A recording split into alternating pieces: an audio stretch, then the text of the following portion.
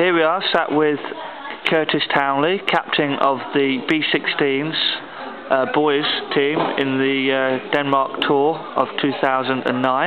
We have a couple of questions on your experience so far, Curtis. First of all, are you enjoying the tour? I am enjoying it absolutely. Well, I'm just enjoying it. Yeah? I'm just getting everything else, but I'm just enjoying myself. Excellent, excellent. And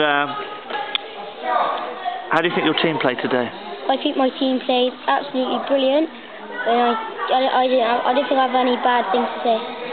Nothing at all? It was all positive? Yeah. I think we only made a couple of mistakes, but apart from that, we played brilliant.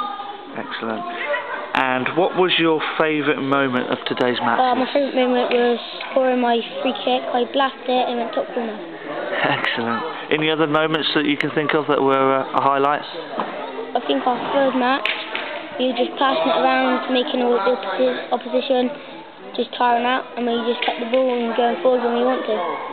Excellent. And as we're playing in Denmark, does it feel different playing against foreign opponents? Yeah, it feels different because in England we're just playing the same teams after and after again, so we know what like that, but foreign countries we don't. Excellent, good answer. And finally, you were asked to be captain of your team, and how did that make you feel? I feel really proud, and it makes me feel like I'm in charge of an international England team. Yeah, you feel personally proud? Yeah.